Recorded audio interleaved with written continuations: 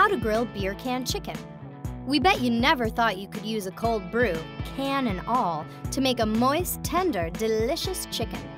You will need an outdoor grill, a can of beer, a whole 4-pound chicken, 2 teaspoons of vegetable or olive oil, 2 tablespoons of dry meat rub, salt and pepper, an instant read thermometer, pot holders, and paper towels.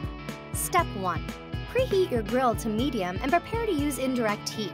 For a charcoal grill, arrange the briquettes along the edge so none are directly beneath the center grating. For a gas grill, you will place the meat on an area of the grill away from a burner.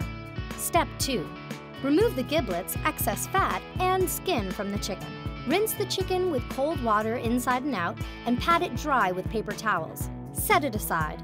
When handling raw meat, wash your hands often and avoid touching other surfaces and food until your hands are clean. Step 3. Rinse, then open a can of beer.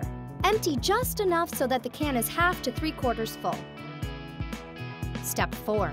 Rub the chicken inside and out with the oil, dry rub, salt, and pepper. Step 5. Oil the exterior of the can and place it upright into the open cavity of the bird. Step 6.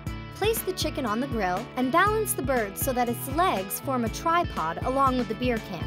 The bird should not be directly over a burner or hot coals. Step 7. Cover your grill and cook the chicken for approximately 75 to 90 minutes. Your bird will be done when its internal breast temperature reaches 165 degrees. When you take the temperature of the bird, be sure to insert the thermometer into the thickest part of the breast and do not touch the bone. Step 8. Before removing the chicken from the grill, alert your dinner guests and show them the ridiculous sight. Step 9. Carefully remove the chicken and the can from the grill and allow the bird to cool for 5 to 10 minutes before carving. Did you know? The first canned beer hit the market in 1935.